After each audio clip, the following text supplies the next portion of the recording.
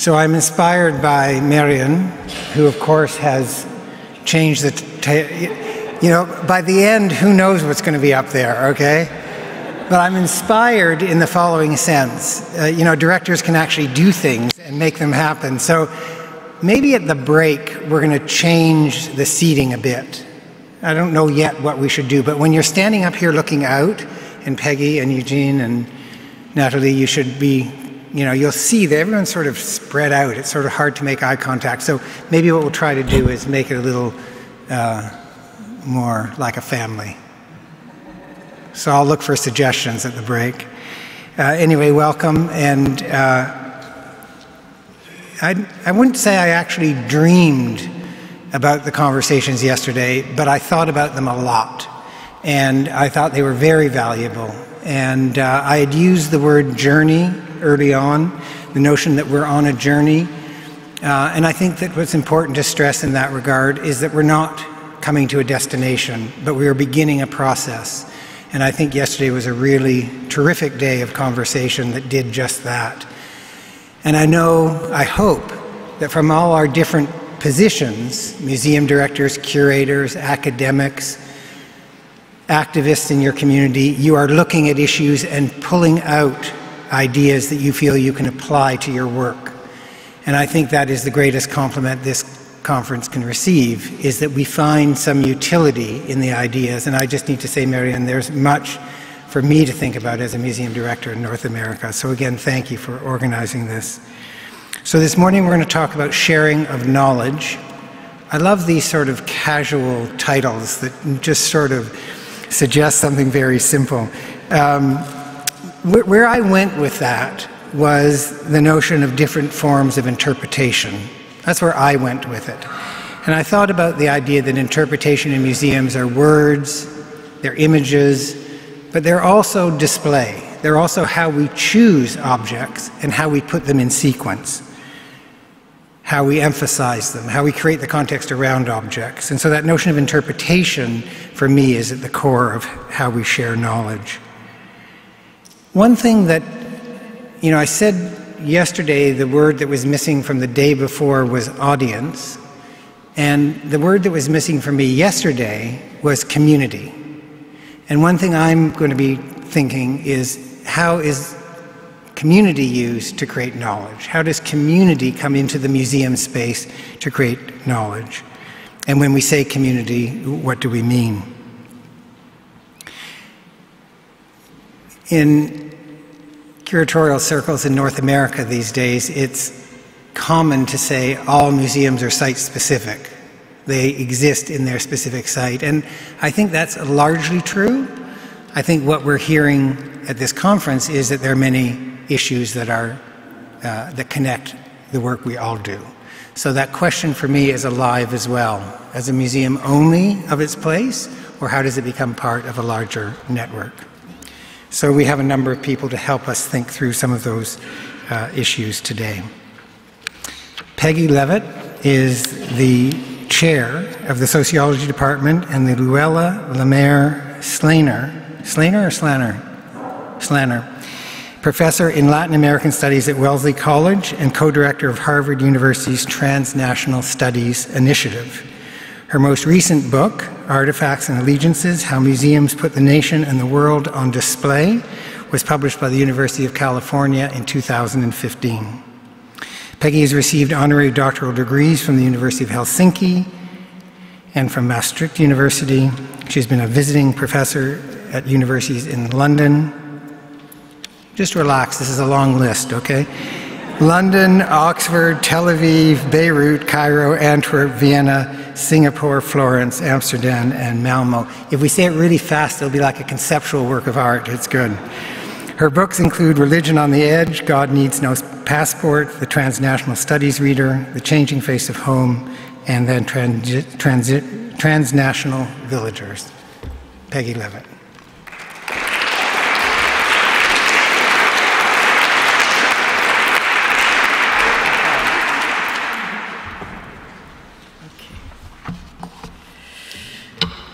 Good morning. I want to first say thank you to Marianne and Florence and Uta for Really a wonderful conversation. I've learned a lot, so I'm very grateful to all of you. And I'm also grateful to all of you for showing up this morning after a long 3 days. I want to start by saying that I am a social scientist, and I spent a lot of my career studying migration and moving towards the relationship between the migration of people and the migration of cultures. So now I've become increasingly interested in how migration changes culture and cultural institutions, but also how cultural institutions respond to migration and globalization. And that's because, and I hope this will resonate with you, when you walk through neighborhoods like Kreuzberg in Berlin, or the Balmer in Amsterdam, or Washington Heights in New York City, you're likely to see lots of businesses that speak to people's attachments to their homelands. So check cashing agencies that send money back home, or places that you could buy phone cards, or travel agencies, or buying food that people miss. And that's because more and more people continue to stay connected to the politics and the economics and the religious life of their homelands at the same time that they buy homes and start businesses and join religious organizations and political and parent-teacher organizations in the places that they move to.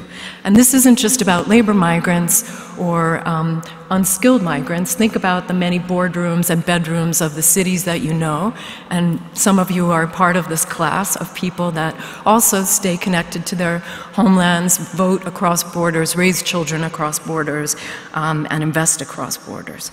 So as a matter of fact, whoops, can I have the slides, please? This doesn't count as my time, all right? Yes? Well, I'll keep talking, and maybe you'll come up with it. 1 out of every 7 people in the world today is an international or an internal migrant that moves by force or by choice, often with great success, but more often with great struggle. And these people send a lot of money back home. So countries like Mexico or Morocco are very, very dependent on the economic remittances that migrants send. At the same time, they're also dependent on the social remittances, or the ideas and practices and know-how that circulate between migrants and non-migrants and have the potential to transform in both positive and negative ways, sending and receiving country life. And these high levels of movement create what some people have talked about as super diverse cities.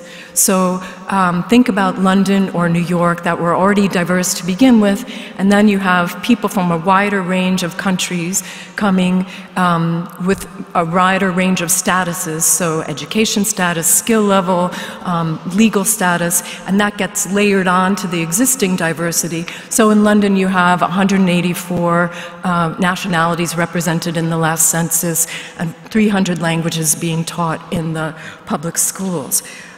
So for me, these challenges, these dynamics really challenge basic assumptions about where and how inequality and gender and class are produced, how and where people, family life gets lived, and how the rights and responsibilities of citizenship get exercised. So I think we need new social safety nets and new kinds of social institutions that respond to this reality. But first, we need a different kind of vocabulary to talk about what the nation means, an understanding of the nation that doesn't stop at its borders, that understands that people can have multiple identities and multiple allegiances, and it's not a sort of zero-sum game, like I have to choose between India and the United States.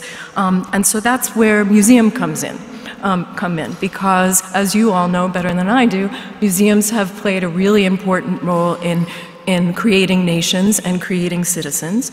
So my question in the book that I take the title of my talk, if we can see it ever, is you know, in today's global world, are museums creating global citizens? And what's their role in helping to create the diverse communities that we all care so much about, and what explains why some museums do that more effectively than others. So we've spent a lot of time in the last couple of days saying that this needs to happen and that museums need to play a role. But what I want to do today is bring in some of the history and the context that helps explain the differences in how museums approach these issues. So really, what is it about cities that help explain where museums fall on what I call a cosmopolitan nationalism continuum, and what do we learn about nationalism in a particular country by looking at its cultural institutions. So to try to understand that, I traveled around the world and interviewed 163 curators, museum directors, educators, politicians, critics, and asked them about what they thought that they were doing, if and how they thought that they were creating cosmopolitans, global citizens. So global citizens not in the legal sense, but in a sense of belonging, feeling a sense of membership, incorporation, and also a sense of responsibility. And that's what I would like to share with you today. And so I'm comparing 3 sets of countries. So I compare museums in Sweden and Denmark. So that's a set of countries that are sort of over empire.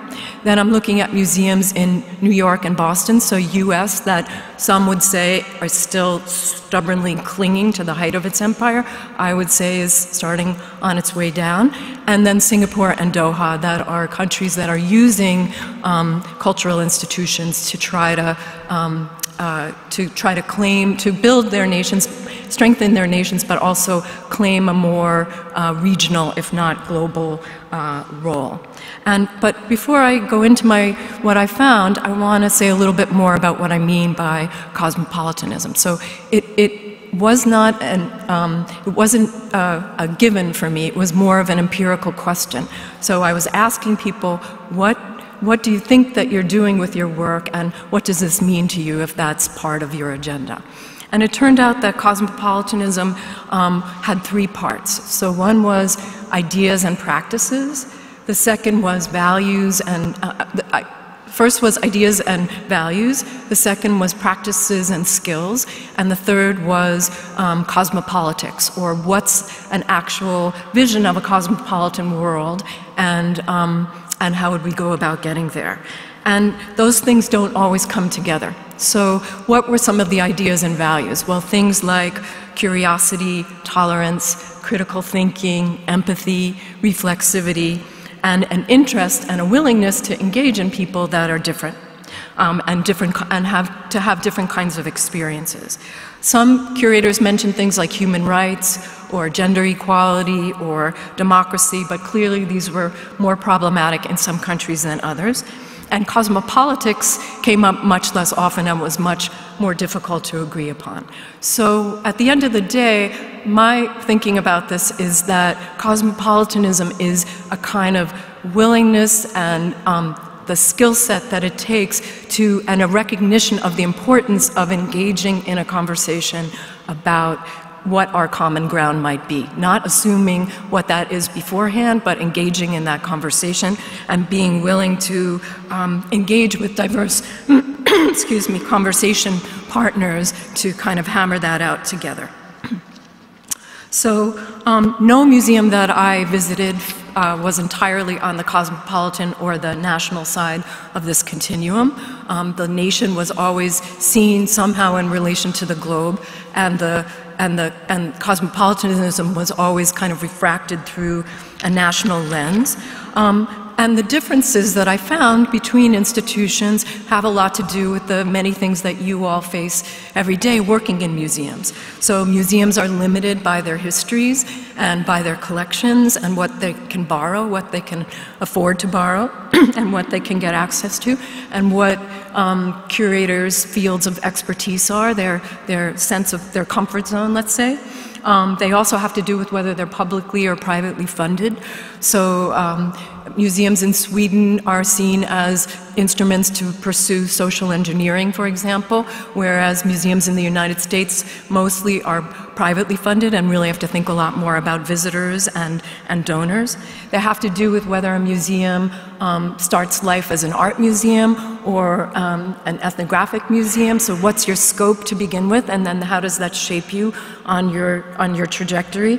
And then there's kind of an organizational ecology in many cities, or a kind of implicit or explicit distribution of labor. So in other words, whether it's talked about formally or not, this museum does the national, this museum does diversity. Often the diversity is relegated to the city museum, and so that kind of sets it up so that the other institutions don't have to do what that institution is doing. But I want to signal three other things to you about what helps explain what museums do. The first is what I call the city's cultural armature. So that is the deep cultural structures or the kind of values and beliefs that the founding fathers, and usually they were founding fathers, laid down when they established a city's cultural institutions. I bet we could have a really great conversation about what that would be in Dresden. But I think that these kinds of values and aspirations and goals continue to echo and ripple in the bricks and mortar of the institutions today.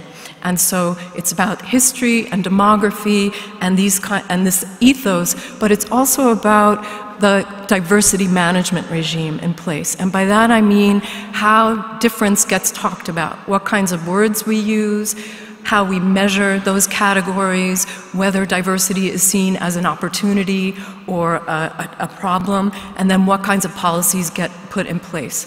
So let me give you an example.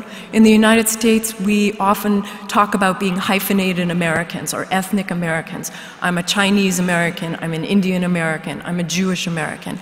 And most people would not challenge that the American side of the equation, because that's what being American was about to many different people. And so you use that hyphenated status to take your place at the multicultural table, and that's why you see so many museums dedicated to the experience of particular groups. The Native American Museum, the African American Museum, the Museo del Barrio, which is the museum in New York that's dedicated to the Latino experience. In Sweden, we have or in Scandinavia in general, we have the exact opposite. The same labels that are seen as empowering in the US context are seen as leading to social marginalization in the Scandinavian context. So you're going to be hard-pressed to find somebody saying, I'm an Iraqi Dane or a Pakistani Swede, and that's because it's seen as a negative impact, and we're not going to see a lot of museums that are dedicated to the experience of particular groups. So a second piece that explains where museums fall on this cosmopolitan nationalism continuum is where a country is in the global cultural hierarchy. So just like there are a ranking of politically and economically more powerful countries, there are also countries that are culturally more powerful. And where you are in that ranking influences how much you contribute to and are influenced by what I call a global museum assemblage. And this is a package, a kind of loosely constituted package of ways of doing museum that I saw reflected all over the world in most of the museums that I visited. So ideas about how to display things, how to collect things, how to educate, how to interact with the public, that's kind of out there, and museums contribute to that and interact and take back from that depending on where they are in this ranking. So where do we see that global museum assemblage? Well, we see it in the proliferation of curatorial studies and masters of museum education programs around the world. We see it in the expectation that a museum is going to have blockbuster exhibits and gourmet restaurants and bookstores. We see it in the expectation that there's going to be an iconic building built by a select group of architects from around the world. We see it in the fact that there's governance structures that are regulating this world, like the International Committee on Museums. And I would say that the biennials and the art fairs are not part of this assemblage, but they are certainly in conversation with it. And then the last piece is people like some of you, a transnational class of museum professionals that circulate either regionally, say throughout the Gulf, or throughout Asia, and carry this assemblage with them each time they move to a new post. And so they're bringing what they've learned, and then that negotiation between global cultural politics and national and urban cultural politics is influenced by this intersection. So, and finally, museum practices have to do with where cities and nations are in the arc of their nation building and world claiming projects. So certainly younger countries like Singapore, like Doha, are using museums to kind of say what they are as a nation, but also to position themselves more prominently in the global, regional, if not global stage. Now, I was going to show you some nice slides. I guess I'm not going to be able to do that. So I'll go, and then within time, right? So that's a good thing. So I'm just going to very briefly talk about what I wanted to express with those slides. So forgive me for being so short, what do I want to say? Caricatured, that I'm just going to say very powerful things, but not be able to give you a lot of evidence to back them up. So what I wanted to argue, I wanted to take you around the world to Sweden, to Boston, and to Qatar. And the argument I'm going to make about museums in Sweden is that they're inherently more global than most of the museums that I encountered. And I think that's for two reasons. One is that there is a sense in Sweden that creating global citizens is a good thing in and of itself. It's a good goal, and that it also eventually leads to creating a stronger nation. And why is that? Well, Sweden has for a long time seen itself as a kind of moral exemplar to the rest of the world. Olof Palme said a long time ago that solidarity doesn't stop at national borders, and Sweden was always trying to chart this third way and show through its social welfare system that it was a global moral leader. It's also a way to sidestep the national. So there's no national day in Sweden, there's very little talk of patriotism, and that's because that would make you deal with incidents in your history like the treatment of the Sami, like eugenics experiments, and like your role in World War II that you don't necessarily want to talk about. So I would argue to you that this is part of why Sweden falls on the more global side of the continuum.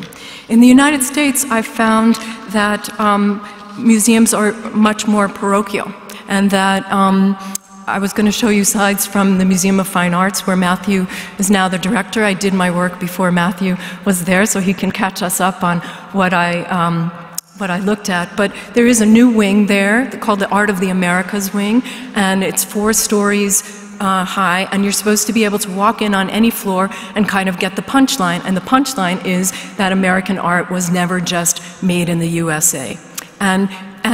But it doesn't tell us a lot about what that means for looking outwards. In other words, it tells us how we should rethink looking inward, but not what that means for looking out. And that's kind of typical of most of the museums that I looked at in the United States, because well, let's take Boston. Boston was a city that was founded by people who saw themselves as, they said they were creating a city on a hill that would be, the eyes of the world would be upon us, we'd be, you know, this moral exemplar. So it has parochialness in its roots, and this kind of sense of people, the world should come to us rather than looking outward. And that is certainly reflected in the rest of the country, that for many people see themselves equate Americanization with Westernization or globalization, and has felt like the world needs to come to us, and that is also reflected in museum practice. And then the last thing I'll say is just briefly about Qatar.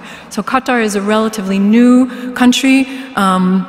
When I was doing my field work 12 to 15 museums were on the docket, and each of these museums did double time. So they were part of a master plan that includes Al Jazeera in English, hosting the World Cup, having University City, which is a campus with American and French and UK universities,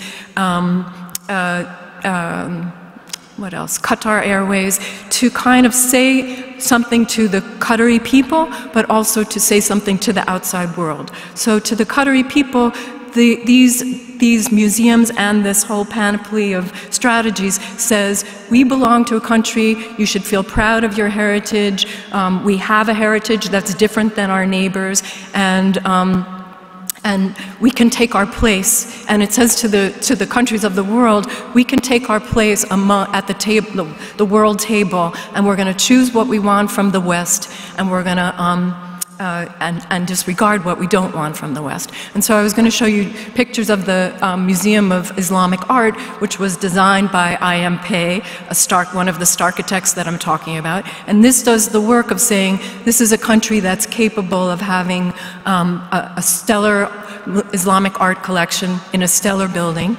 And then the Arab Museum of Contemporary Art, which does kind of edgy exhibits, like one called Tea with Nefertiti that includes a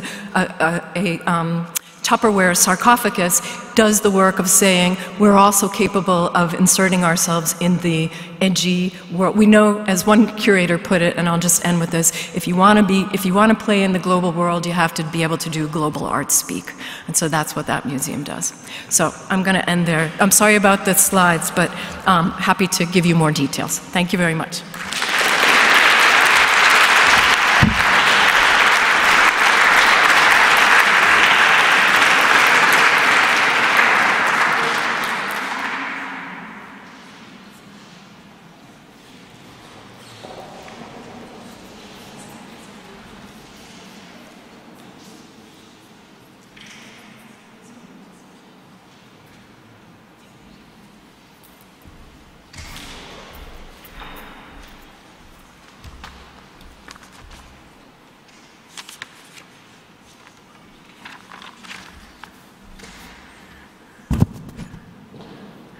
Thank you, Peggy, for being gentle on the Museum of Fine Arts in Boston.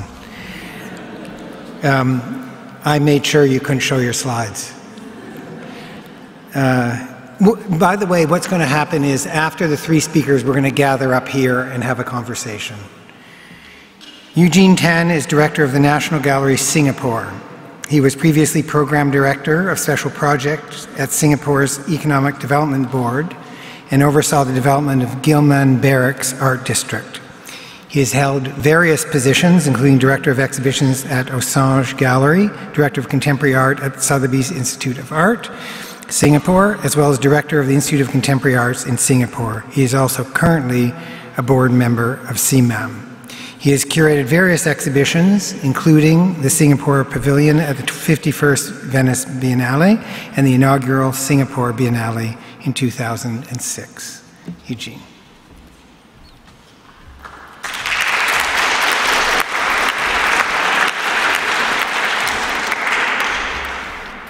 Well, thank you, Matthew, and thank you, Marion, once again for inviting me to be here, and to Florence and Ute for the kind arrangements. Well, the National Gallery Singapore is neither an encyclopedic museum, nor is it in Europe. But I guess given the change in the title of the symposium, it's not so much an issue anymore. But nevertheless, what I'm going to be talking about will deal with many of the issues we've been discussing over the past 2 days, such as voice, who gets to speak about whose art and culture, as well as issues of inclusion and accessibility. But I first want to speak about the ecologies of art in Southeast Asia. As we all know, for an ecology to be healthy and function well, all the different parts have to play their role. And in the arts, this refers to the non-profit spaces, museums, galleries, market, etc. And however, when one part of the ecology becomes overly dominant, you get undesirable effects. In recent years, nowhere has the importance of the market for the development of art been more evident than in Asia, where amongst other things, the market for modern and contemporary Chinese, Indian, and Southeast Asian art have risen to record levels. This situation is in effect a conflation of economic globalization and cultural globalization, where art has now attained the status of an international asset class. The importance of the market has resulted in a situation where art's commodity status has in effect come to dominate over its other social, art historical, and aesthetic values. This can be seen when public museums and biennales in the region now follow directions determined by the market, either wittingly or unwittingly, or as a matter of course, instead of the reverse. As such, artists aim not for their works to be shown by public museums and institutions, but to be sold at high prices at auction. It is only then that the fame and recognition follows. Auction houses therefore become the main agents of validation, with the focus that they now have of pandering to clients and the market, as opposed to seeing it as their responsibility to promote critically significant artworks. And this has had detrimental effects on the development of art in Asia. Then there is also the focus on the contemporary, or rather the contemporary as the extended present or the future, through biennales and festivals. The numerous contemporary art biennales are the other primary way in which publics in the region encounter and learn about art. There are established biennales such as Guangzhou, Yokohama, and Shanghai, but also the newer ones. For example, this year, there'll be 2 biennales in Indonesia, and next year, 3 in Thailand. In the region, these biennales, together with the art market, tend to privilege the new, the contemporary, what is happening now, but with little historical context. And yet, the consequence of this global hunger for new differences has been an illusion of art history. This is especially so in Southeast Asia, where the absence of effective art ecologies, including museums and university art departments, has meant that these art histories have never been fully understood and appreciated in the first instance. For example, until a new art history program was established as a collaboration between the National Gallery Singapore and the National University of Singapore this year, art history was never taught at universities in Singapore. The result is that what we are left with is a shallow present, a contemporary culture where digital images are massively circulated, consumed, but more often than not without much context. So given the way in which the publics in Singapore and Southeast Asia have come to encounter art, how can a new museum such as the National Gallery Singapore, with the first long-term collection display of art from the region, get its publics to relearn the significance of art and its histories, as well as the inherent value of art for societies? The National Gallery Singapore was opened in November 2015. It was converted from 2 national monuments, the former Supreme Court, which is on the left, and the City Hall on the right, both of which were constructed in the 1920s and 1930s. The gallery has 2 permanent exhibitions, one that tells a history about Singapore art and the other about Southeast Asian art. Through these 2 exhibitions, the gallery aims to examine the shared historical impulses in the region, highlighting the complexities and relationships between national and regional art histories. This purpose is further complemented by projects that contextualize local and regional developments within a wider global context. There's just some more images of the building. These permanent exhibitions at the gallery are something new for a Singapore-based art museum. While there has been an art museum in Singapore since 1976, with the opening of the National Museum Art Gallery, and then with the Singapore Art Museum in 1996, there has never been a permanent or long-term display of the art of Singapore and the region.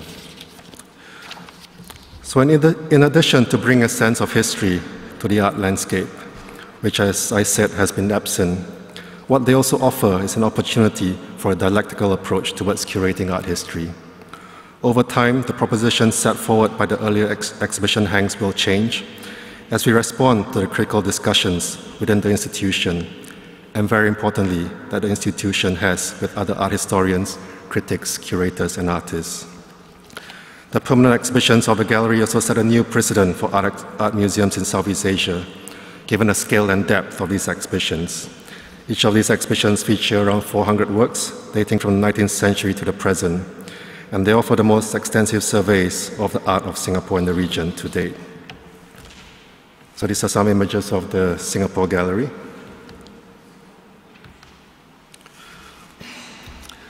The history of modern art in Singapore that the exhibition presents begins in the 19th century and continues till today. Of course, it is also a history that is part of a larger regional context. But how can we move beyond the national narrative for art history? The answer is not simply to move towards a regional perspective. For what does a regional perspective mean? If trying to define Singapore as a nation is complicated, then trying to define Singapore as a part of a region called Southeast Asia is no less complex. The field of Southeast Asian art history is a relatively new field and has evolved considerably within a generation. Art historians have previously focused their attentions on individual countries within the region rather than Southeast Asia as a whole. 10 years ago, scholars would argue for the recognition of other modernities that contrast hegemonic notions of Western modernity. Today, however, researchers and practitioners have begun to move beyond the opposition of East versus West and engage in an inter-regional conversation. The notion of inter-Asia redirects our attentions to the interactions of an interpenetrated system. It's not about uncovering some underlying essential identity of Southeast Asia, but instead about constructing the region, constructing its complex and layered meanings as we look at the historical interconnections. And this is what we hope to do with our other permanent exhibition of art from Southeast Asia. And in engaging with the art of Southeast Asia, some of the considerations we asked ourselves were, does Singapore have the appropriate social, cultural, and political conditions to allow the flourishing of a critical consciousness of the complexities of the region?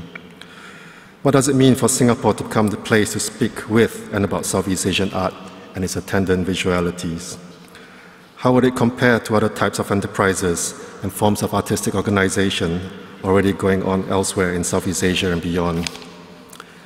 And can Singapore's institutional embrace of the region be achieved collaboratively, ethically, and sustainably?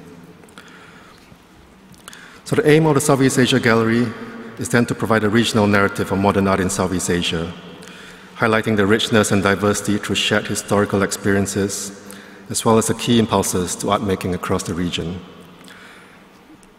The current understanding of Southeast Asia is often framed through the economic political configuration of the Association of Southeast Asian Nations, or ASEAN, an approach that has its limitations. Therefore, it's also the aim of our Southeast Asia exhibition to complicate an understanding of our region in particular, and of regionality more generally, to address how we understand Southeast Asia as a geopolitical entity, but also as an imaginary, and by looking at the art that we have produced.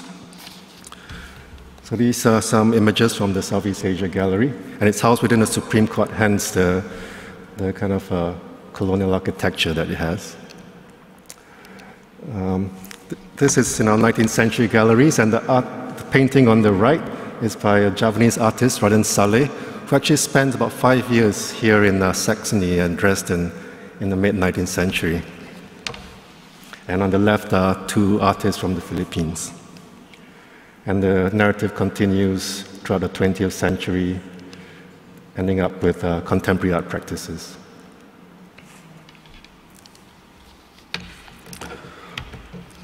So apart from the gallery's two permanent exhibitions, we also have smaller special exhibitions, which result from new research and further examine in more detail aspects of art histories that the overview in the permanent galleries cannot delve into. One such project is entitled "Effect Has No Appearance." This exhibition looked at the impact of new ideas on art in Southeast Asia during the 1970s.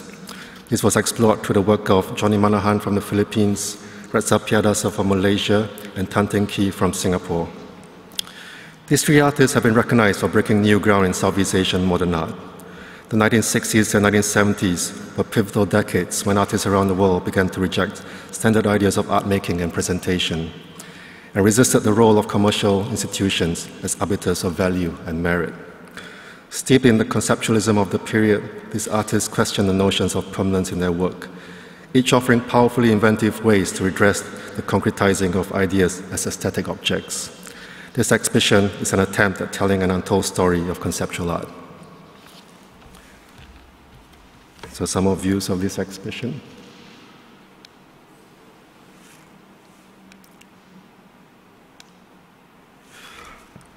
And apart from these smaller exhibitions, our larger-scale special exhibitions aim to examine the links and relationships between the art of Southeast Asia and other parts of the world, recontextualizing not only Southeast Asia into larger art historical narratives, but rethinking older art historical narratives through the perspectives of Southeast Asia.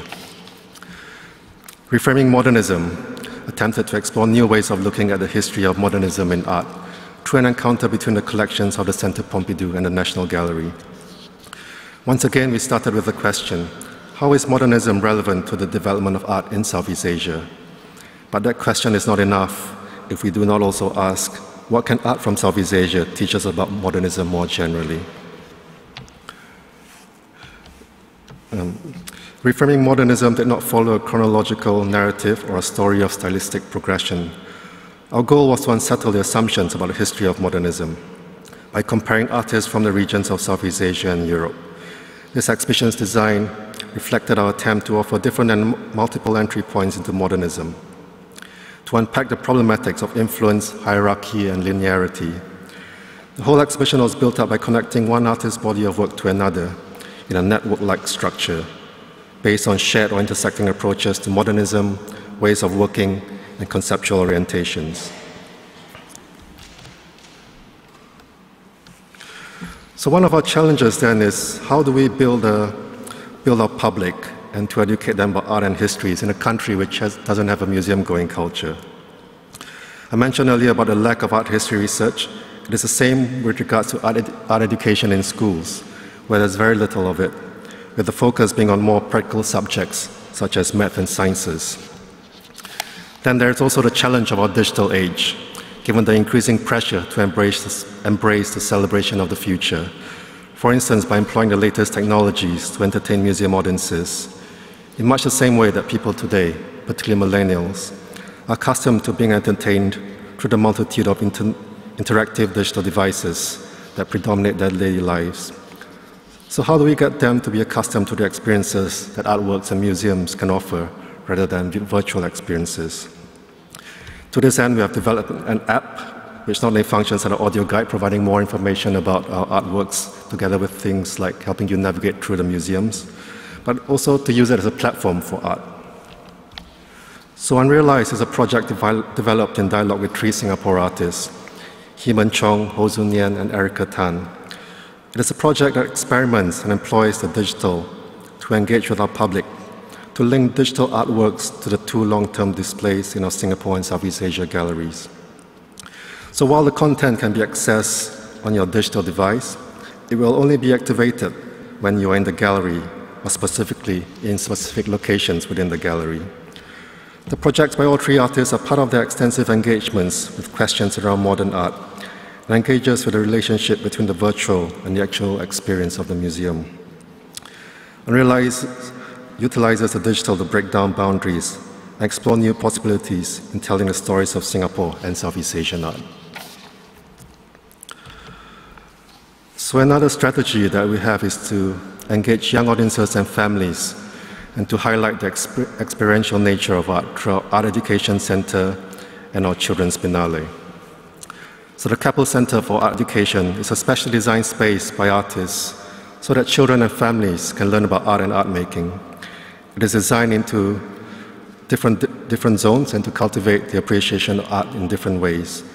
Apart from educating about art, it's also about developing innovative and expansive thinking in the young.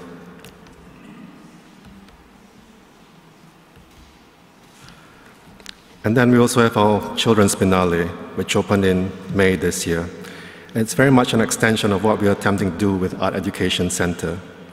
It features 10 interactive artworks and activities created by artists, especially for children and their parents, with the aim to inspire their imagination. It seeks to explore fresh perspectives and innovative methods of art engagement that contribute to the development of art and education and learning about art. The 10 artists in the Biennale were commissioned to create works that were accessible for young visitors and to showcase how art can be engaging, fun, inspirational, and educational.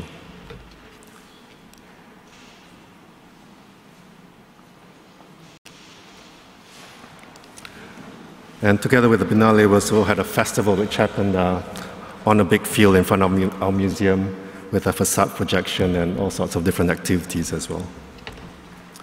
To end, I just wanted to speak a little about our Yayoi Kusama exhibition, which just ended. Because for me, it merges how visitors experience art today and also how they interact with it digitally.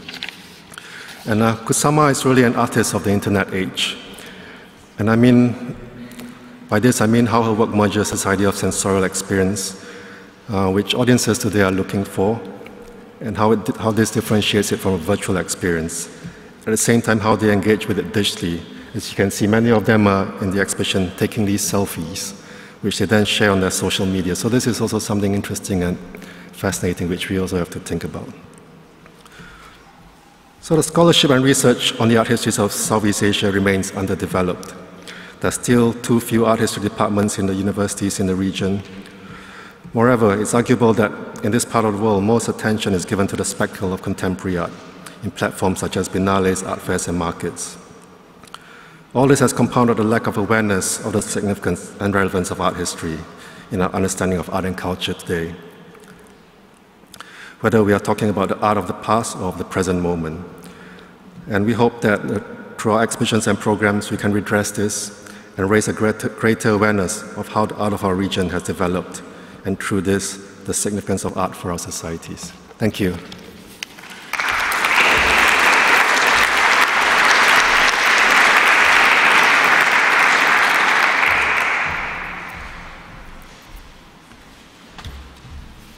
Thank you, Eugene, very much. NATALIE Bayer is a scholar and curator. She studied European ethnology and art history and ethnology at the University of Munich, and she's currently working on her PhD. In fact, it's good you're here, not at home working on your PhD, entitled Migration on Display, a study of the cultural and political discourse of migration in the museum. Her areas of research include migration, racism, cultural policy, the museum, and the city.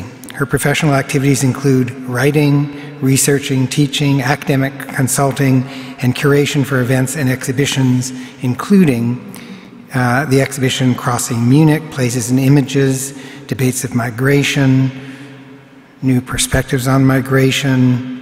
And since 2015, she has been a research assistant for the project Migration Moves. I have a hunch you're going to be talking about migration. I just have that feeling.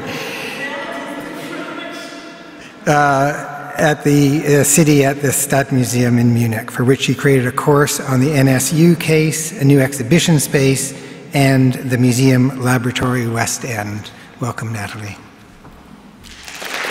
Sekunde.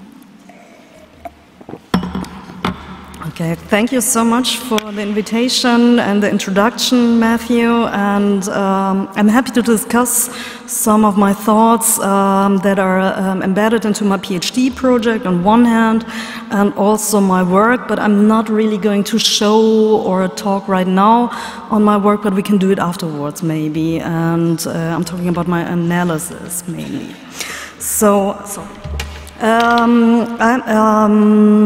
Well, Matthew told already, I'm researching about cultural and history, politics, and museum discourses in Germany, mainly about migration versus the nation, I would say. And my field of interest and motivation is to research how anti-racist struggles and strategies of former migrants have formed up today's migration discourses and museums.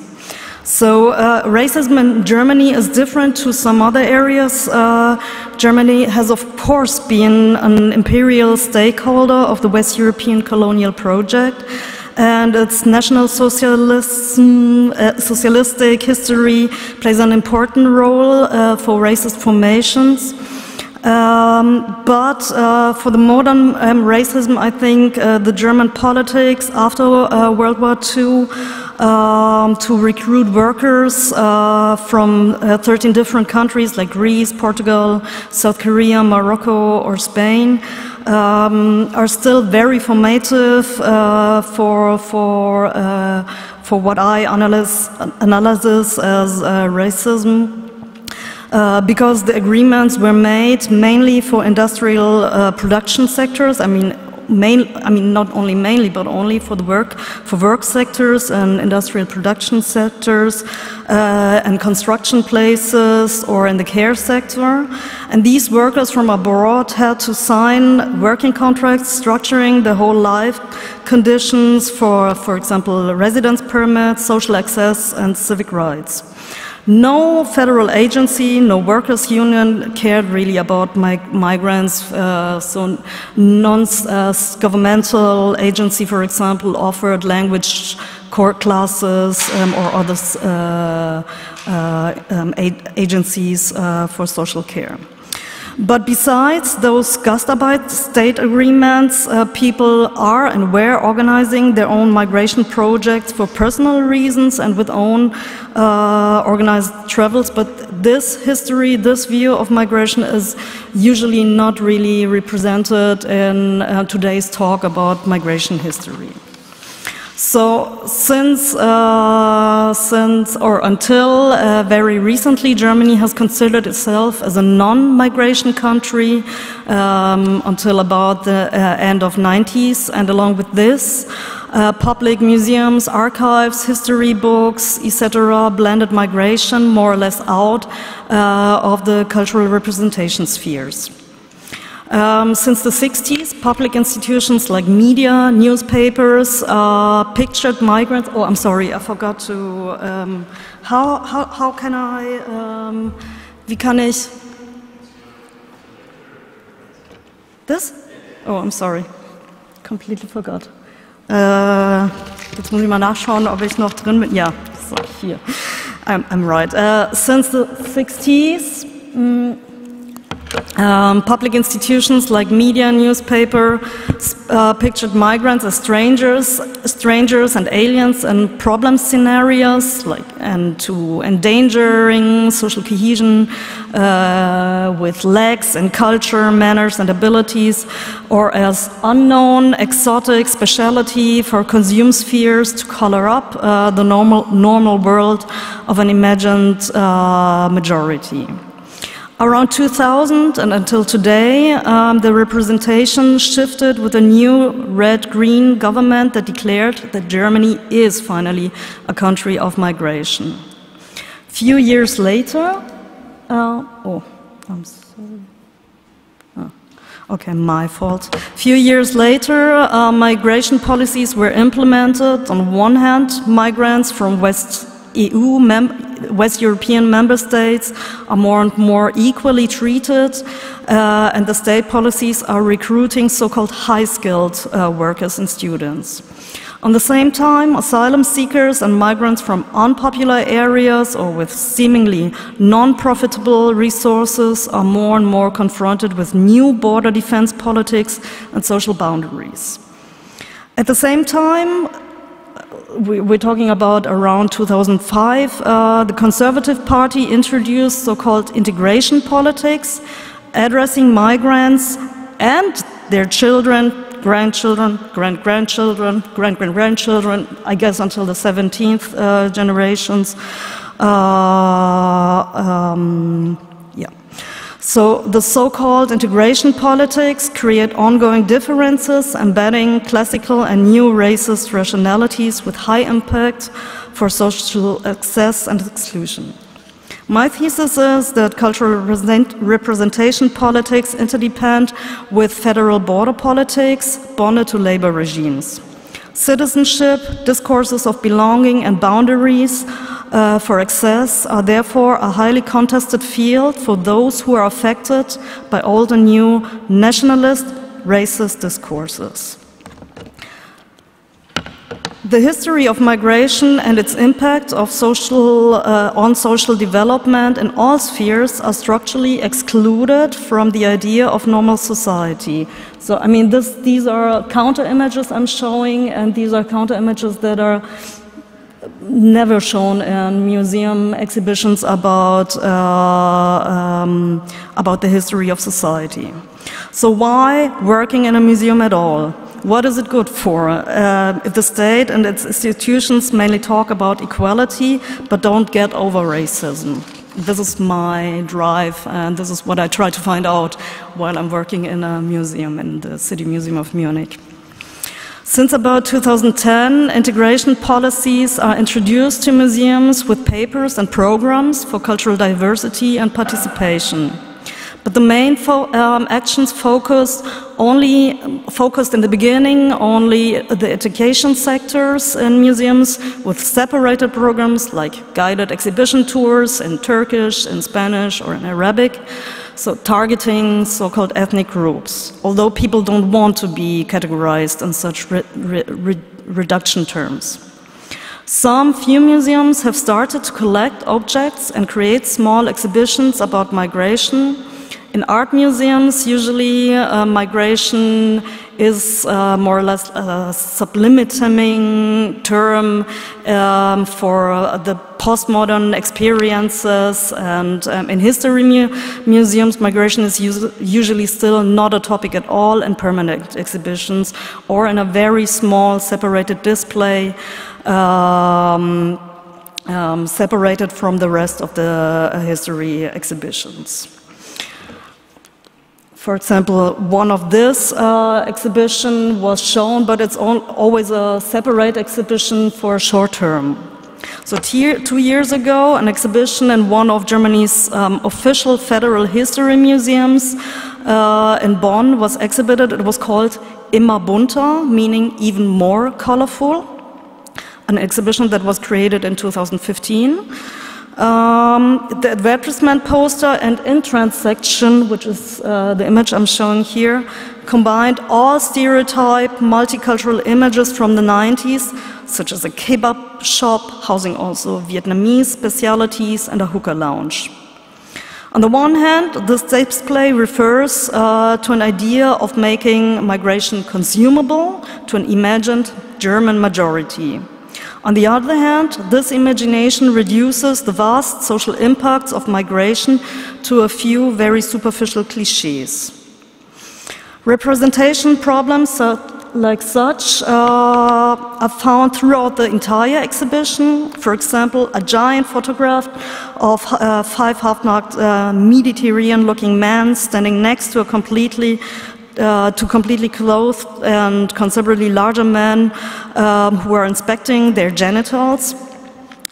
Actually, the photograph was taken from John Berger's well-known book, A Seventh Man, with photographs from Jean Moore, which was published in Germany in 1976. The authors had put a lot of thought into portraying a different, unofficial version of this history by depicting the persons in the photographs as actively taking part. I mean, if you see the whole project, there's a book, you can buy it in the store. There's a new edition since a month. It's a whole series, and they write in the preface, the authors write that they don't want the images to be shown separately. Yeah, but this is what the German museums do. Contrary to this, the exhibition presents the same image in a way that objectified the men. So Immer bunter failed to take this perspective into consideration, although non-governmental archives and migrant historians repeatedly offered to consult the museum for the contents of the exhibition, but the museum refused. I'm sorry. In line with this logic, the exhibition had more to say about the motor vehicle, you see that down there, that was given to the 1 millionth so-called Gastworker, the Armando Rodriguez de Scha, who was this 1 millionth Gastarbeiter, passed away due to health impacts because of heavy industrial labor. But this is not mentioned anywhere in the whole exhibition. On contrary, in the whole exhibition there was hardly any immigrant subjectivity at all. Instead, the exhibition assumed German state's official position, understanding Germany as the main actor that was in need of workers to supplement their labor force, and therefore turned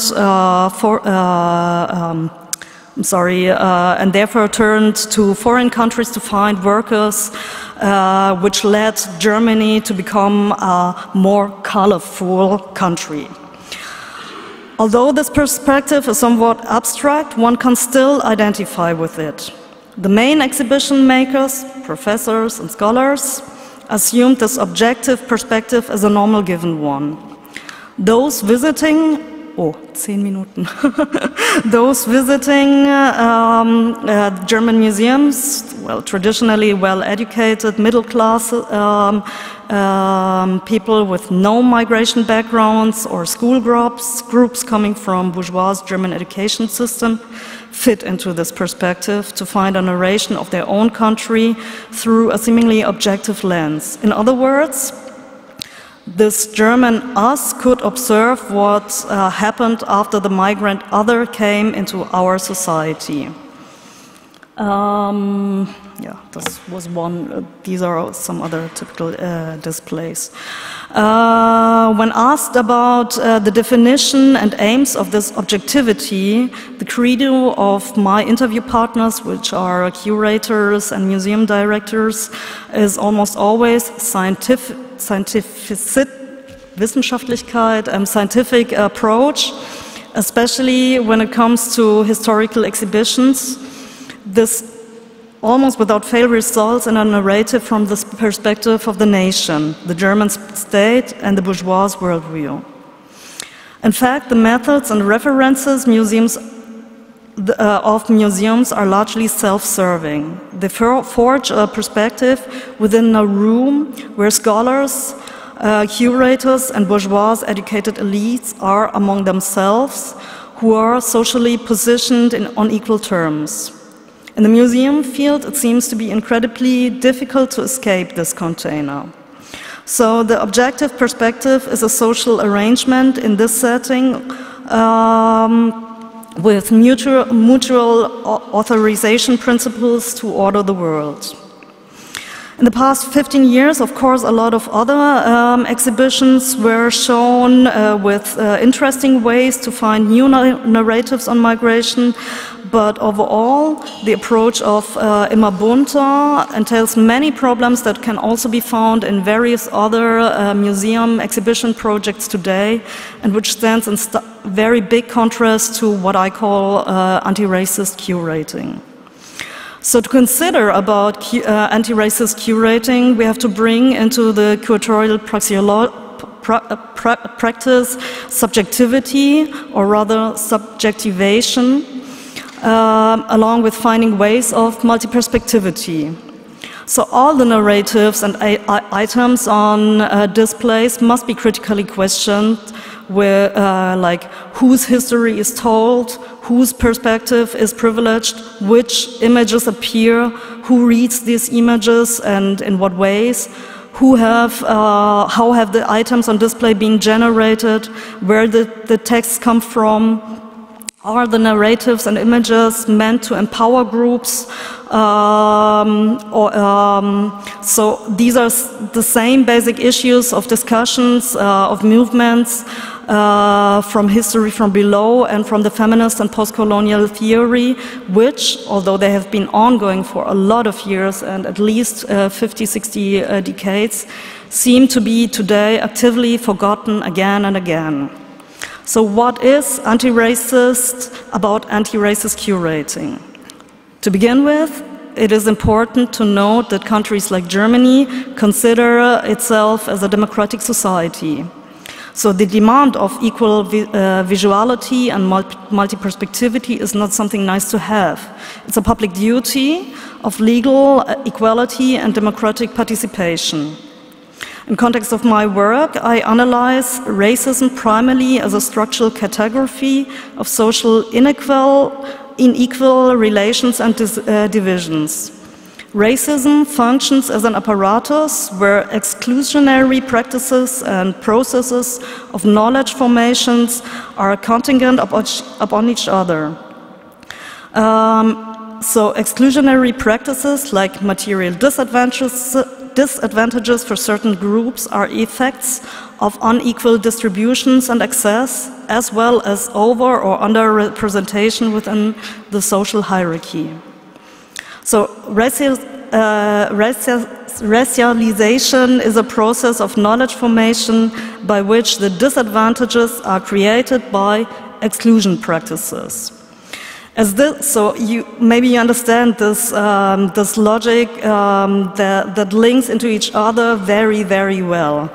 As these racist relations are not supposed to exist in a democratic society, they are explained like this. Certain groups have not attained equality because of certain national cultural lacks. I mean, this is the classical today's explanation of integration politics to measure cultural abilities to become or not become German, whatever this means. So racist knowledge is part of common social knowledge, and it is not simply a prejudice or false judgment of individuals. This knowledge functions like an inverted mirror. Viewing one's own society as civilized, peaceful, non-violent, tolerant, and open makes others appear uncivilized, savage, violent, and oppressive.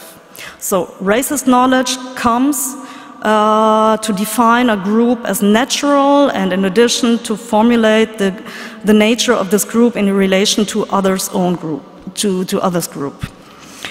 So anti-racist curating therefore needs to act in two ways. One is by emphasizing the public duty of a democratic state, where exclusionary practices, particularly when we're talking about public-funded institutions, are meant to benefit the entire population. And on the practical aspect or praxis aspect, this is actually the point where it gets important to question the democratic duty. Who is meant actually? And within this process, there are numerous opportunities for involvement and collaboration that range from idea development to concept writing, educational considerations, technical planning, design, and setup. The point is basically to remove curating from the setting where this museum staff remains among themselves. The facts of, I'm sorry, my slides are somehow chaotic. The fact of the museum's so-called opening is very deeply connected to migrant claims for equal rights. Time is up, I'm sorry. So what I want to say, my point is, I didn't come to this so far, that a lot of, there's a history of anti-racist fights and group foundings who have invented a lot of strategies that include basically collaboration methods in order to get out of this own very inclusive perspective, and who have institutionalized collaboration methods in order to make interesting cultural work and to stay political, because it's about getting equal rights and equal access to the cultural production. So I'm really sorry, I'm not finished, but I'm going to discuss it on the plenum.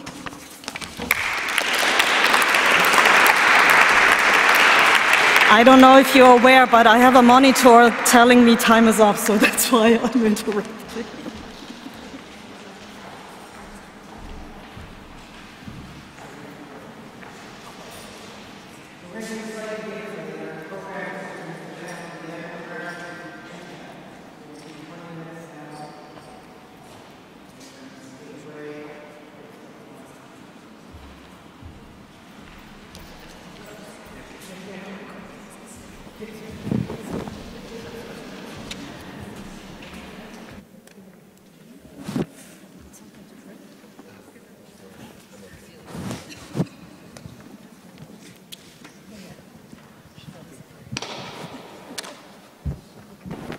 So is this on? I'm going to ask each of you a question that will, I hope, perhaps take it deeper, some of the things you said, and then maybe you'll talk amongst yourselves, and then there might be some questions from the audience.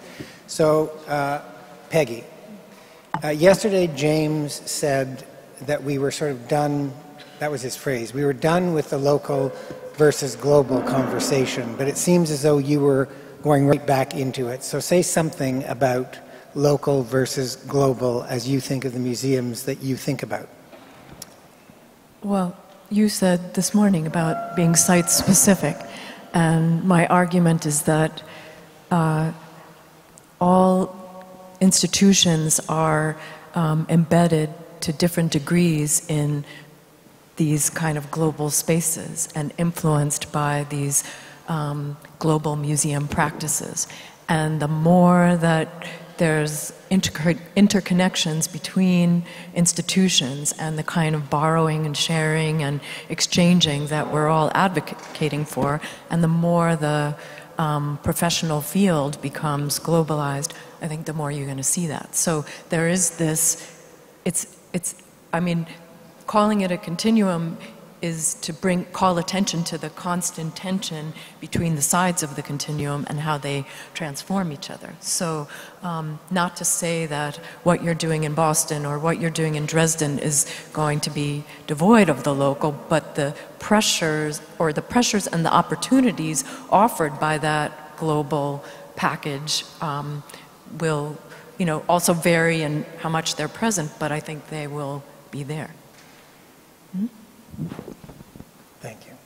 So we're going to talk about this all together, but I have a question for Eugene, which is going to sound a little more aggressive than I mean it to, okay? I'm trying to be, okay. But you started in your talk by speaking about how contemporary art seems almost to follow the market and the demands of the market almost more than museums.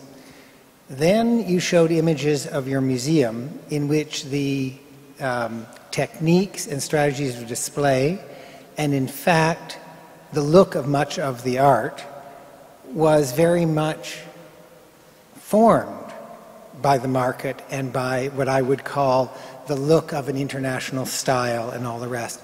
So how do you talk about resisting the market and trying to change a conversation in your community when the museum itself is presenting things that seem almost to affirm what you're working against? Well, I was speaking about the market in the context of Southeast Asia, and what you didn't see and what we don't show are some of the artists who have become well known and recognized primarily through the market, but have no significant art historical significance whatsoever. So there are some artists that have been made by the market, and we're under a lot of pressure to include these artists in our historical narratives, because these works are collected by the members of our board, by our stakeholders and the like. So that's something our curators have to resist and be sure that the artists that we show are historically significant. You might also be referring to the Yayoi Kusama exhibition, for example. Were you? Yeah, she's someone who has, I suppose, gained the popular attention. Really not. Well, as I said, she's an artist of the internet age, and it's only in the late 2000s, 2008, 2009, that she became really popular, really through popular culture, I guess. But that's also then a way how our publics in Singapore know about an artist. But what they don't know is how this artist started. Her work started in the 1950s, the development of her work, and what it means to be an artist and what her work is really about. And that's, I think, the value that we bring to our publics, to show that, okay, this artist, you may have heard about this artist through, say, a collaboration with Louis Vuitton, for example. But come to our museum, you can understand why this is important, why her work is important. Thank you. And Natalie, I want you to help me with a problem. So two things. One is, I'm thinking about what George said yesterday about who is the we and who gets to invite, and okay. Then I'm thinking about a project that we're doing in Boston at the moment. This is going to end with a question, which is that we are giving out memberships to naturalized Americans. So people who become American citizens in the state of Massachusetts, we give a free membership to. Okay? But we haven't figured out how to really connect those individuals or families to the museum, other than to say, here is your pass. So we're almost doing what George was saying, was wondering about, which is, if you're just inviting, like, where's the connection? Where's the engagement? Where's the reciprocity? So my question is, what would be an example of something you've seen or an idea you'd like to float that would really connect the immigrant, the migrant, to a museum? Okay, so now comes the part which I didn't mention in my paper. I tried a project this year in the museum I'm working at. It was called, I called it Museum Laboratory West End, which was, West End is a part of Munich, an historical part that is a part like a quartier, I don't know, you don't have this quarter, thank you, I'm sorry. Neighborhood, thank you so much. A neighborhood in Munich that is historically well known for as a workers' neighborhood and became a migrants' neighborhood in the 50s due to these workers' recruitment agreements. And so anyway, so I made a project there. That's why I called it laboratory, because I stayed there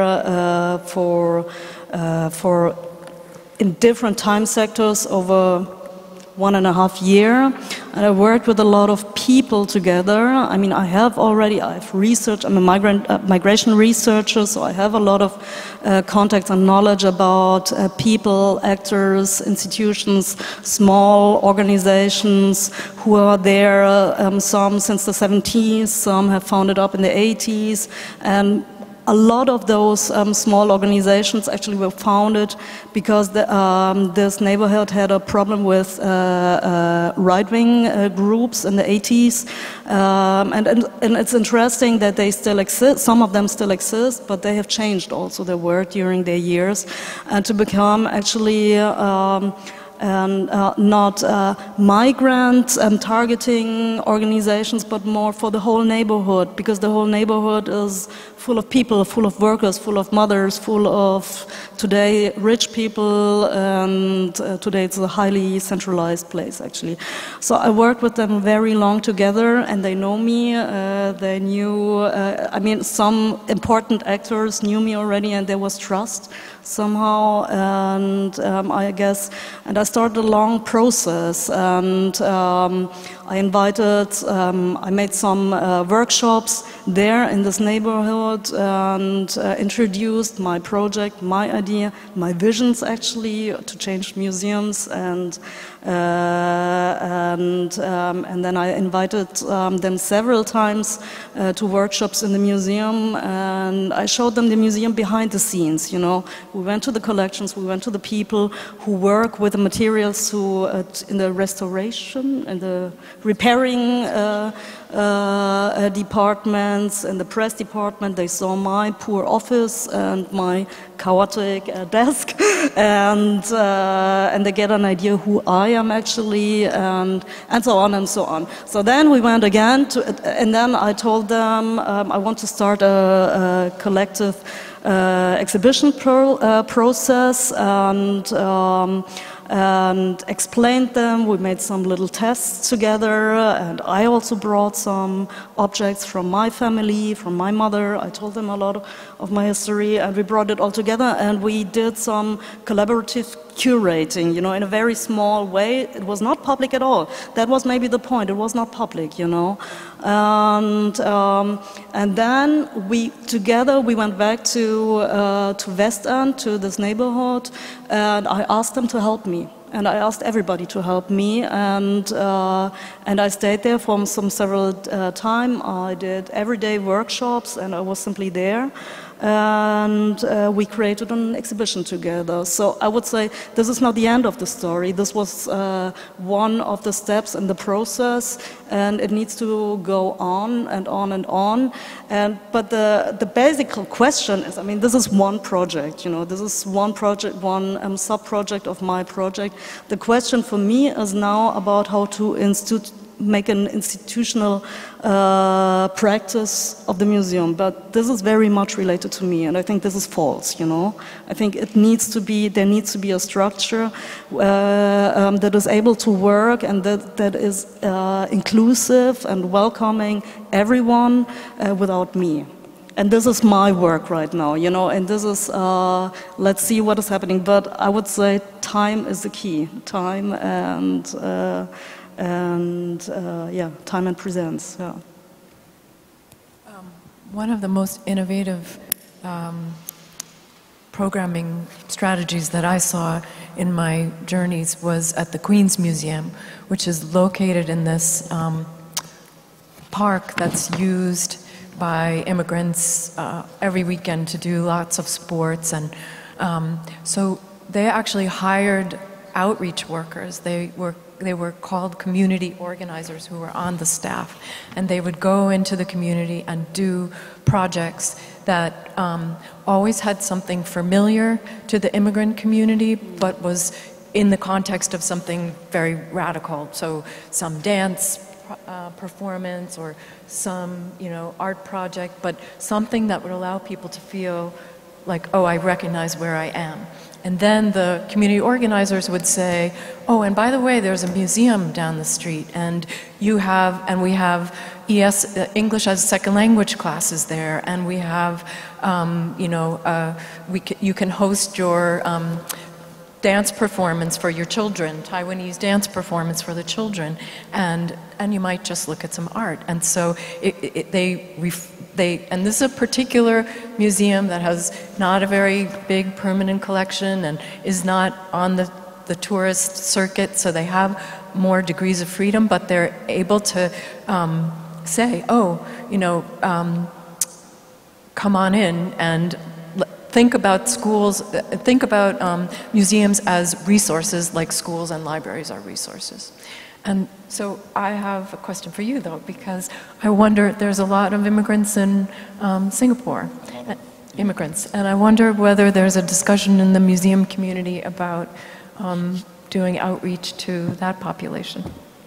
Yes, so that's something we've been thinking of, but one of the bigger issues is that our government decided that museum entry is free just for Singaporeans, residents of Singapore. So this excludes all the migrant workers. And that's something we are trying to change, but having to convince the government, because it comes from a policy that, and I very much think that our museum should be free for everyone as well. You know. So it's an ongoing kind of discussion, I would say. Do any of you have other questions for each other, or should we go to the audience? Do you want to?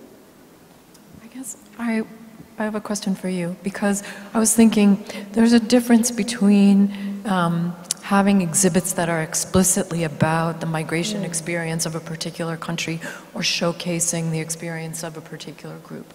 But can we think about other ways that museums can use their permanent collections in creative re-storytelling that is not so much hit you overhead, here are these gastarbeiters, but also create openings and spaces, because you know, history museums, city museums maybe are more likely to do the kinds of things that you were showcasing there, but what kind of things can encyclopedic or art museums do that would create those kinds of bridges? Well, actually, I think you're completely right. When I started to work in the City Museum, everybody expected me to do a big exhibition about migration history, and I refused. And my first work was to implement a display in the existing permanent exhibition about a racist motivated murder that had happened in Munich, and in context of the so-called NSU, the National Socialistic Underground Party. It's a very German case. I don't know whether the rest of the world has heard of it, but there's an ongoing trial right now about racist murder and bombing attacks, and it's a big thing because the 3 people could kill at least 9 migrants, 1 policewoman, and did 3 bombings in migrant neighborhoods. They could continue and continue and continue, and they could live in underground alive, but in underground meant they rented apartments, they went on holidays, you know, they lived a very civic life actually, because in those 10 years while they murdered and attacked mainly migrant people, every time something happened, the victims themselves and their families got suspected to be the real source of criminal activities and migrant milieus and so on. So I did a display on this in the permanent exhibition. So my main work and battles in my museum is right now the permanent exhibition, and to find ways to break the existing, because it's simply also not possible due to material facts, money, and so on, to do something new. I mean, I suggested, of course, to make a new permanent exhibition about the whole society and to show on displays not migration as something special. That's exactly the counterpoint, but to be part of urban development of this this rich Munich, you know, the city where I'm from. Yeah. I mean, I have seen in collecting practices the struggle between, okay, we're going to collect work by painters, say, for example, of immigrant background in Germany. And so then do we make a special exhibit about that? Turkish-German, for example. Are we going to make a special exhibit about that, or are we just going to stick it in the national gallery of painting? And, you know, what are the trade-offs involved with sort of including but ghettoizing versus inserting without some kind of indication that something different is happening here for visitors? Well, just one comment about it.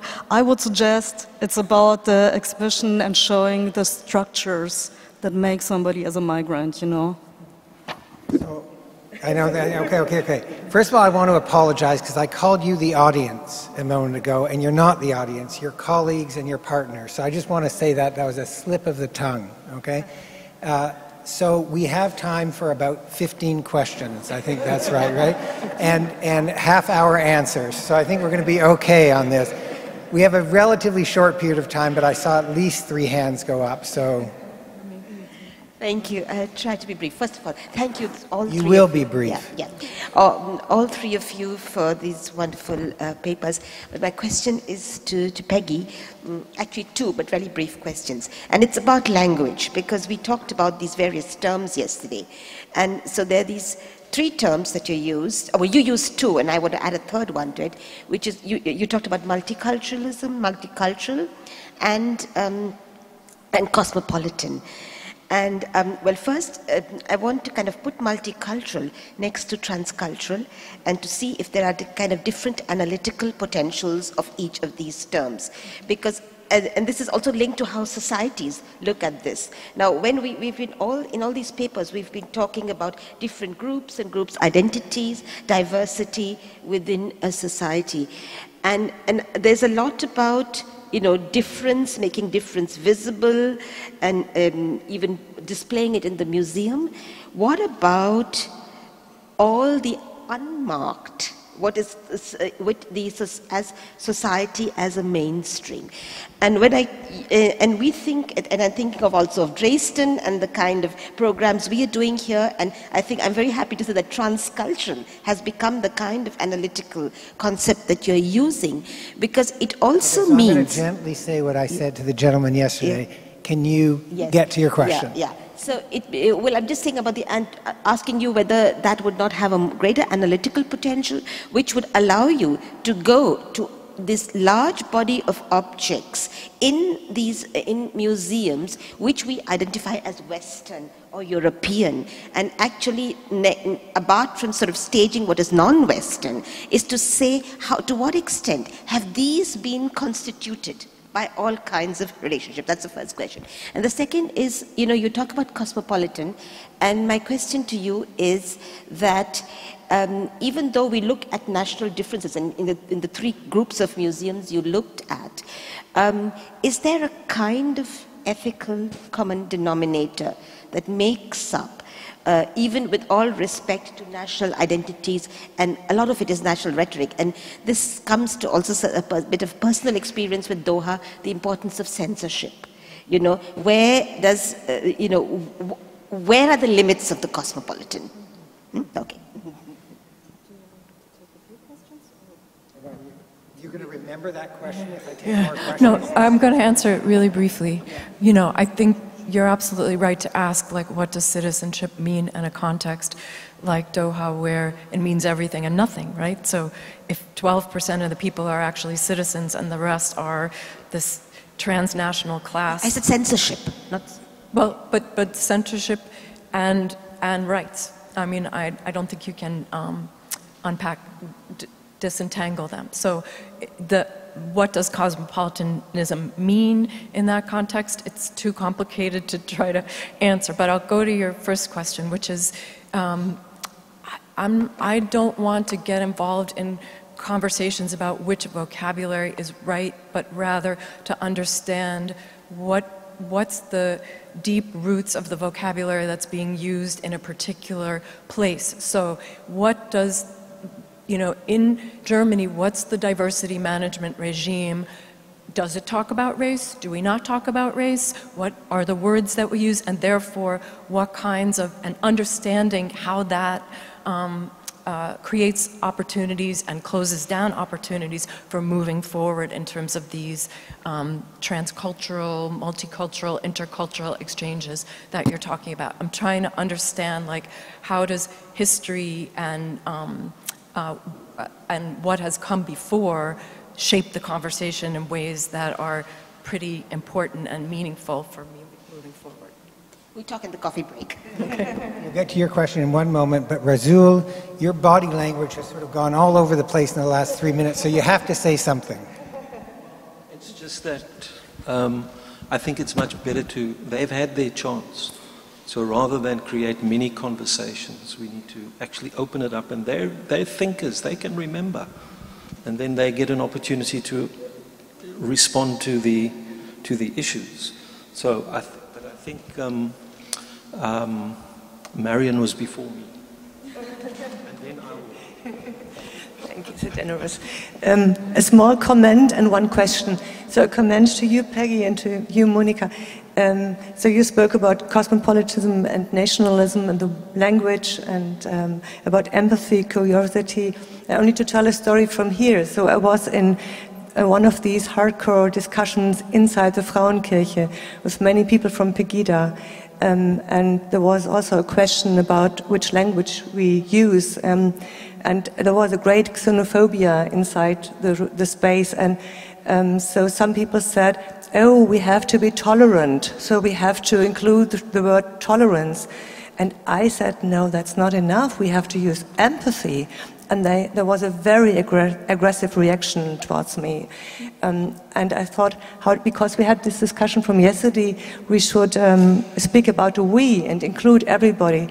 But it's very difficult to create this, to define this we, when you have people among these who have this xenophobia. This was only a comment, but a question to you, Eugene, very shortly. So I'm very fascinated about your idea of the children's biennial. And this concept that you have these global, international biennials, very much connected to the international art market, and in a way have nothing to do with these local and regional traditions. And do you think it would be possible to use these children's biennial as a real force and power to create something different, which is really coming from Singapore, but also have perhaps an international influence, not only a local phenomenon? Yeah, so the use of the term Biennale for this event is also kind of strategic, because everyone knows what a Biennale is and a kind of an arts festival.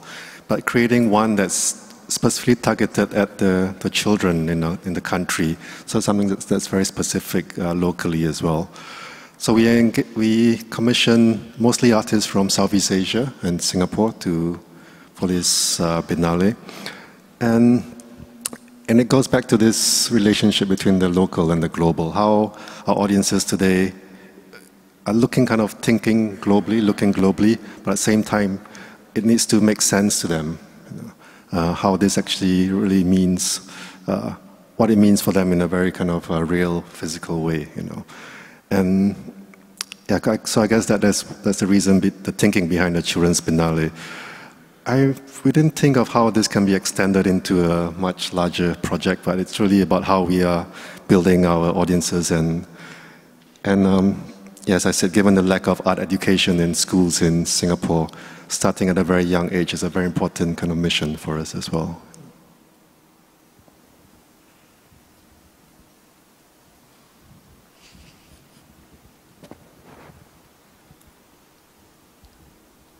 Thank you so much.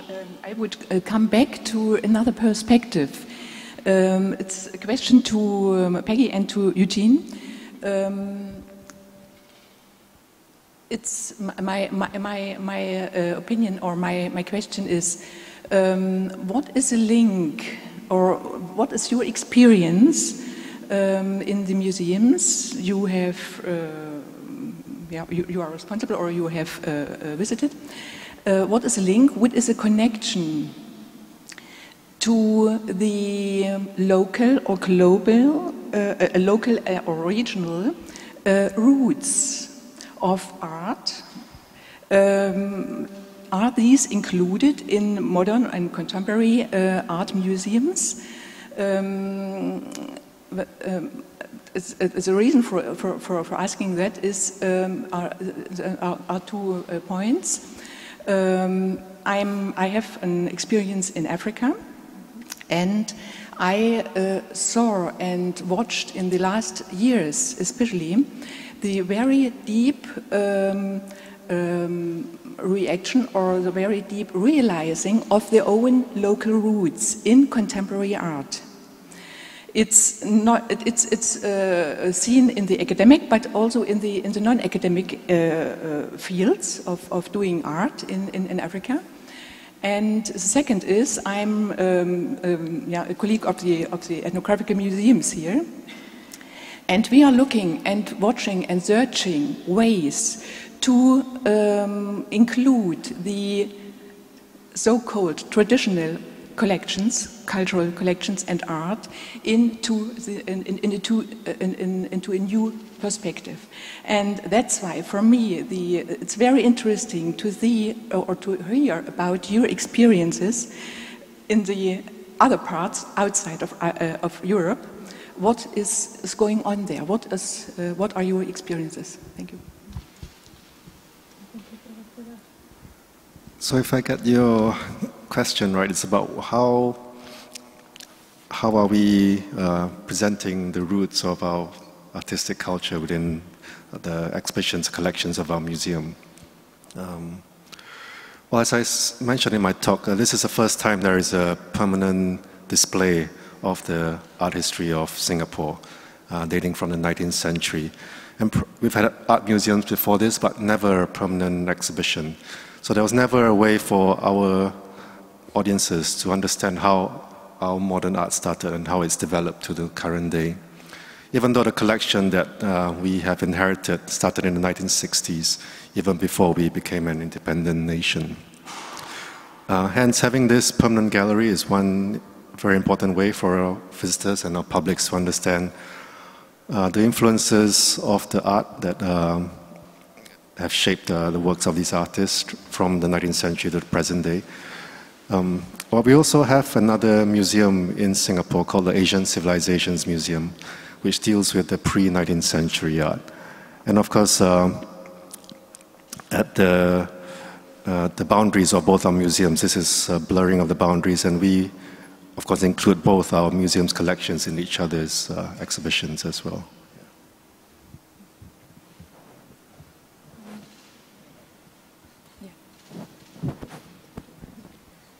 I think we're running out of time, but Rosie will take us to the finish line or get us to the starting line or something. I suppose, just following this conversation, it's becoming more and more apparent to me how a lot of our discussions, which seemingly are about how do we attend to the legacies of ethnography and of anthropological collections, are actually about reinventing the West and about shoring up what we mean by Europe. And so, I mean, it's just something that I've been thinking about, that, you know, so the Humboldt Forum is actually about the making of Europe. And it's particularly interesting in a society such as Germany, you know, where there's such a presumption of Westernness as fully formed and stable, whereas in fact it is being invented by certain alliances and certain notions of, and the presence of English speakers in German discussions. And, you know, because, and it's very interesting to have this discussion in this eastern part, this eastern, in a sense, non-Western part of Germany that is being brought into the West and into the assumptions of the West. Because, and now to connect that to Peggy's discussion, just very briefly, I was reminded so much of, I mean, there's one whole concept that we haven't brought into this discussion, and that is the concept of museum as development. And we've, you know, on the African continent, we've been the recipients of museum creation as development. And this was spearheaded at a certain stage, particularly by the Swedes, on behalf of ICOM, where a number of museums in South Africa, Kenya, Tanzania, Uganda, were part of the Swedish African Museums program, which was about the bringing of development aid. But what the Swedes got in return is, you know, a whole line of creative thinking about how to remake their own museums.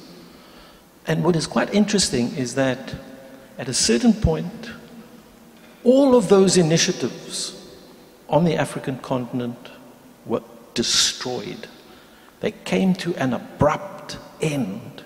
And it coincided with the, for me, I was just occurring to me, how it coincided with this moment when the British Museum sought to enter into partnerships with African museums. Because the problem is that we exist in such a rigid division of labor, of where expertise is located and who are deemed to be the recipients of development aid, so that the expertise is never assumed to be in Africa. The expertise is always presumed to be in Europe. And we need to be able to think about how we can destabilize and relocate that expertise, because it is only then that we will develop new possibilities.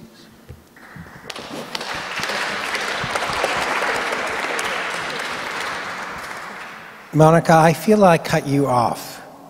Do you want to say something before we break? Do you want to give us something to think about, or you want to just come in later on and say some more stuff? You say, okay, you don't...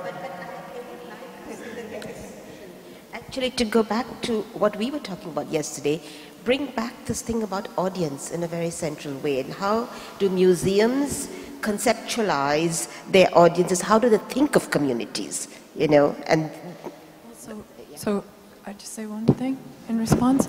I think that goes to the challenge of rethinking the space in which museums are operating. So, I mean, just as I was started with this idea that people live transnationally, well, so your comment is about how this is not a national thing. This is not just happening in Germany or South Africa. This is this intersection of people and money and interests and power that's taking shape in this global field. And so if you use that analytical lens, then you can at least try to fight back in a more effective way. I'm going to lose my job if we don't take a break. So thank you so much, all three of you, and thank you for the active participation.